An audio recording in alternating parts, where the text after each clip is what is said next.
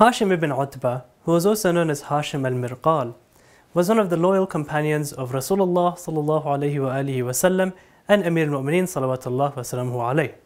But who was Hashim ibn Utbah? How did he live his life? And how did he leave this world in the state of martyrdom? This is Unsung Heroes.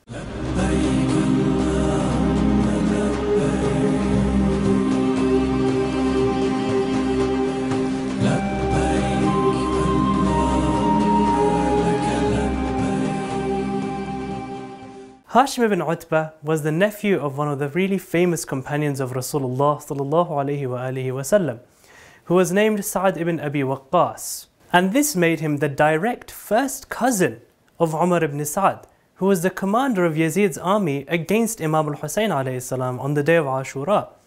It's amazing how two cousins can be so different, isn't it? On one hand, we have one cousin who's willing to lay down his entire life for Amir al-Mu'mineen salawatullah wa salamuhu alayhi. And on the other hand, we have his cousin who's thirsty for Imam al-Hussein's blood, the son of Amir al-Mu'mineen. It's even mentioned that Hashim's father, Utbah, was a staunch enemy of Rasulullah sallallahu alaihi wasallam, and he even broke the Holy Prophet's teeth in the Battle of Uhud. Imagine that! Such a beautiful progeny from such horrid ancestry. But that's enough about family anyway. After all, our families don't necessarily dictate who we become in the future. Our destiny lies in our own hands. Hashim al Mirqal accepted Islam during the conquest of Mecca, and he immediately became one of the close companions of Rasulullah sallallahu alaihi wasallam. He was even one of 10 people who Rasulullah sallallahu alaihi wasallam promised heaven upon. I know you might be wondering, what does the name Mirqal mean? Mirqal was a title given to him, and it means the one who runs fast, or the speedy runner. And that's because he would run at the heart of the enemy speedily and fearlessly. When Rasulullah sallallahu alaihi wasallam bade farewell to this transient abode and he left this world, the rights of Amir al-Mu'mineen salawatullah wa salamuhu alayhi were usurped, and he was left with but a handful of companions. Yet these companions stood against the odds, and they went to the mosque to object to the first Khalif about his unrightful actions. One of these individuals was, you guessed it, Hashim al Mirqal, and he stood up for the rights of his rightful Imam. Hashim al Mirqal took part valiantly in the battles during the era of the Khalifas, and he even lost one of his eyes during the Battle of Yarmouk against the Byzantine Empire. After taking part in these conquests in the Levant, he then went to Qadisiyah, which was in Iraq, which in that day was part of the Persian or the Sassanid Empire. Hashim al Mirqal was part of the army that conquered Iraq for the Muslims, and he even acted as the commander of the left wing of the Muslim army. As a matter of fact, a few of the cities of Iraq were even conquered by his very own hands. So let's fast forward a few years now. The third Khalifa has been assassinated, and the Muslims have collectively paid allegiance to Amir al-Mu'mineen salawatullah wa salamuhu alayhi. Hashim al Mirqal was living in Kufa at that time, but when he heard the news, he joined the caravan of Abu Musa al-Ash'ari towards Medina, who was the governor of Kufa at the time, appointed by the third Khalif. When the caravan reached Medina, Abu Musa was hesitant about whether he should pay allegiance or not. And this is quite a theme during his life. When Hashim witnessed that he was being hesitant and he didn't know what he should do, Hashim rushed and paid allegiance to Amir al-Mu'mineen salawatullah wa salamuhu alayhi, placing his own hand in the hand of Amir al-Mu'mineen. Then Hashim turned around and taunted Abu Musa al-Ash'ari, saying, "Are you afraid that if you pay allegiance to Ali, Uthman's going to come back to life and punish you?" He then composed a poem on the spot that goes as follows: أُبَايِعُ غَيْرَ مُكْتَرِثٍ عَلِيًّا وَلَا أَخْشَى أَمِيرًا أَشْعَرِيًّا أُبَايِعُهُ وَأَعْلَمُ أَنْ سَأُرْضِي بِذَاكَ اللَّهَ حَقًّا وَالنَّبِيًّا. I pay allegiance to Ali without delay, and I do not fear any Ash'ari governor.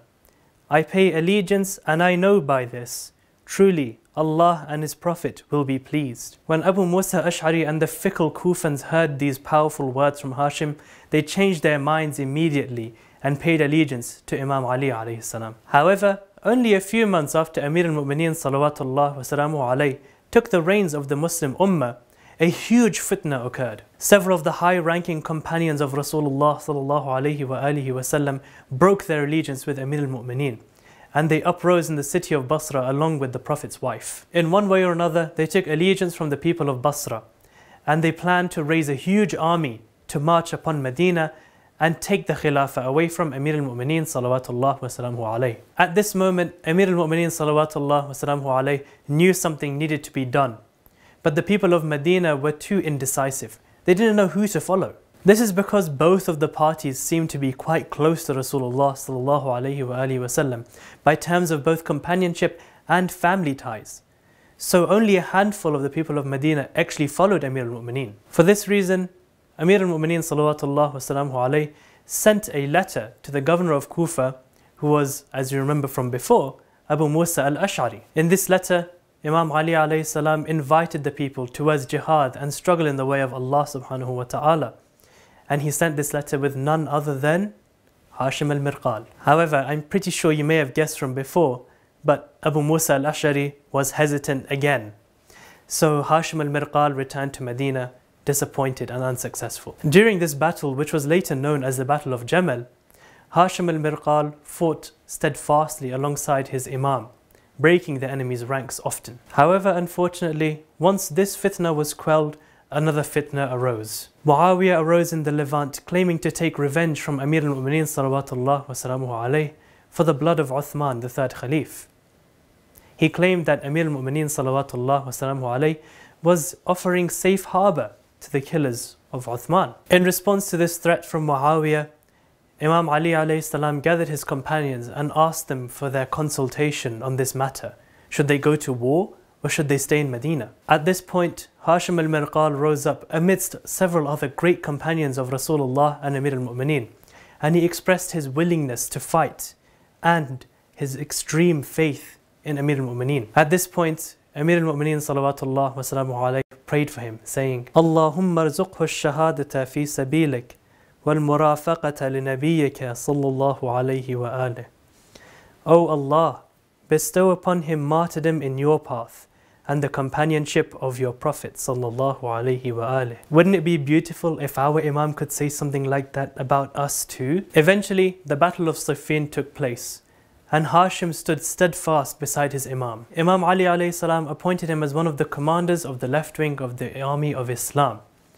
And he was even the commander of the infantry of Basra. During one of the days of the Battle of Siffin, Imam Ali alayhi salam handed Hashim a large black standard. Perchance, that day Hashim was wearing 2 coats of armor.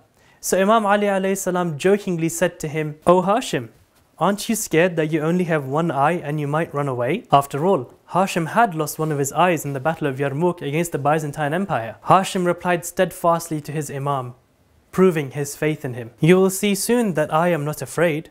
I swear to Allah, I will attack the lines of these Arabs like someone who has given up on this world." It's even mentioned that Hashim would attack so fearlessly at the heart of the enemy that even Muawiyah was scared of him and his flag.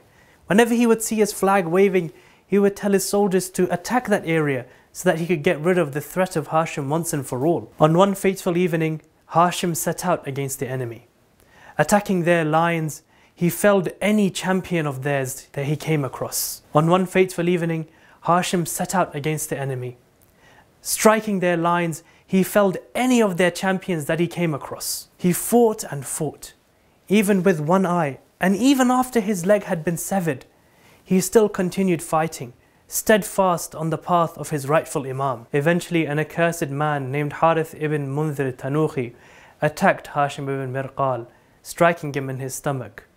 And thus, this great companion of Rasulullah sallallahu alayhi wa alihi wasallam and Amir al-Mu'mineen salawatullah wa salamuhu alayhi attained the lofty status of martyrdom. What's even more beautiful is that when Hashim's son Utbah witnessed his father fall on the battlefield, he raised his father's standard and struck at the enemy until he was also martyred on the same path as his father. When Amir al-Mu'mineen salawatullah wa salamuhu alayhi came across the bodies of Hashim and his martyred companions, he prayed for them and said, "May Allah bless the group of Islamis, for their luminous faces have fallen amidst the dust beside Hashim." Amir al-Mu'mineen salawatullah wa salamuhu alayhi then prayed over the bodies of Ammar ibn Yasir and Hashim together, and he buried them in the same bloodied clothes that they had been martyred in. It's narrated that when Imam Ali alayhi salam heard of the news of the martyrdom of one of our other unsung heroes, Muhammad ibn Abi Bakr, He said, I had thought of appointing Hashim ibn Utbah as the governor of Egypt.